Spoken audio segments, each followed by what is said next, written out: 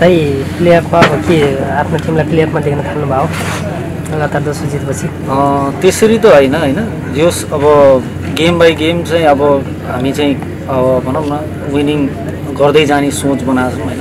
Directly प्लेअफमा देख्नु भनेको त्यो पनि अलि राम्रो कुरा होइन र राम्रो खेल्ने राम्रो क्रिकेट खेल्ने आफ्नो टिमलाई जिताउँदै जाने अनि त्यसपछि रिजल्ट आफ्नो हातमा भइहाल्छ। सम्भावना त बलियो भन्दै भएन। सम्भावना जबसम्म यो लिगको म्याच खत्तम हुँदैन तबसम्म यो सम्भावना अलिकति गाह्रै छ किनभने पिच पनि त्यही हिसाबको छ होइन। तर हिजोभन्दा चाहिँ पिच आज चाहिँ धेरै बेटर खेलेको छ। ब्याटिङ आज अलि राम्रो भयो ब्याटिङ भन्दा पनि दुईटै साइड चाहिँ एकदम राम्रो नै थियो। बलिङ साइड पनि राम्रो गरेको थियो सबैले होइन, फिल्डिङ पनि राम्रो गरेको थियो। ब्याटिङ पनि अभियसली राम्रो भन्नाले राम्रो पनि त्यति भन्न मिल्दैन किनभने तपाईँको पावर प्ले अगाडि नै 3 विकेट गइसकेछ भनेपछि त्यहाँ सर्टेन टाइममा एकजना मान्छेले क्लिक गर्दैछ राम्रो खेलिरहेछ भनेपछि त्यो गेमको रुल्स हो। यो पिचमा चाहिँ जतिसम्म आफूले टाइम बिताउन सक्यो त्यति टिमको लागि फाइदा हुन्छ ग्राउन्डको पिचभित्र। विदेशी प्लेयरहरूले चाहिँ ब्याट्सम्यानहरूले चाहिँ अलिकता सर्टहरू चाहिँ खेलिरहेछ भन्नाले स्कोरिङहरू गरिरहेछ, नेपालीहरूले चाहिँ खेल्न सकेको छैन कि फरक चाहिँ के हो जस्तो लाग्छ?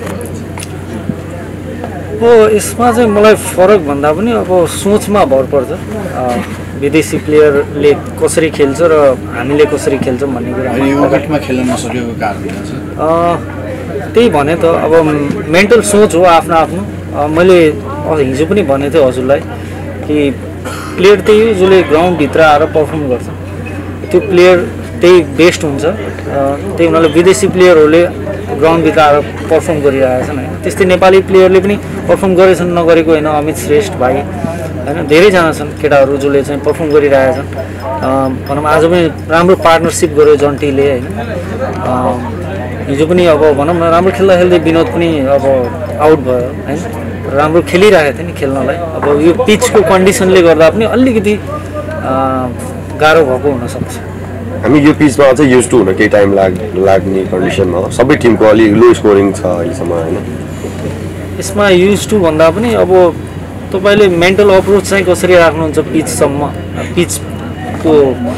पिचले कस्तो बिहेभ गरेछ भनेर त्यो चाँडो बुझ्न सक्नुभयो भने यहाँ खेल्न चाहिँ गाह्रो हुँदैन।